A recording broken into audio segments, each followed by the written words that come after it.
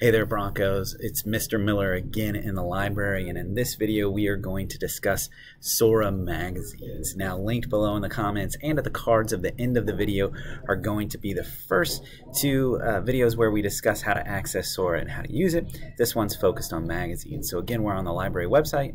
Underneath the read page, the third link says find an ebook or magazine Sora. So if we click on that, we jump right to our Sora shelf. We can see all the magazines, ebooks, and audiobooks that we have checked out.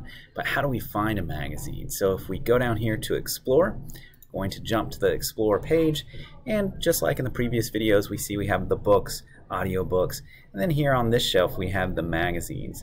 Now there's a lot going on, so how do we narrow it to just the magazines?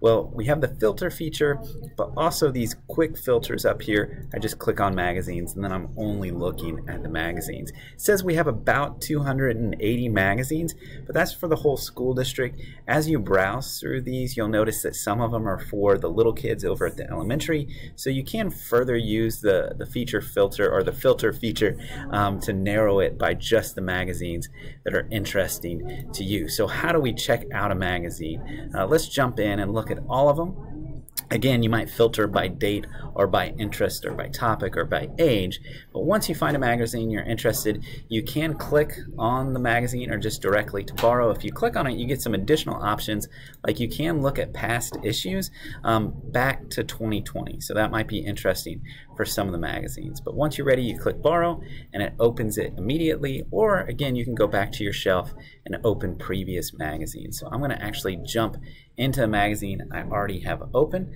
to save time. So here I have the MLB preview from Sports Illustrated for kids, so classic, but you know, it's kind of easy to read, especially on your Chromebook. You can just flip through the pages. Also, if you go to the table of contents, you can jump directly into an article as well.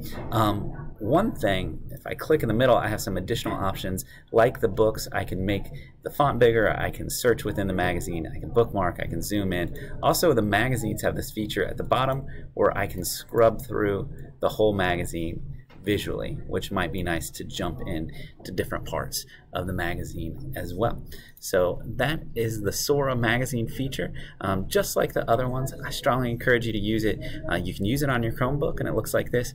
We'll also have other videos where we show you how to use it on your phone or tablet, and especially the magazines are a great experience there.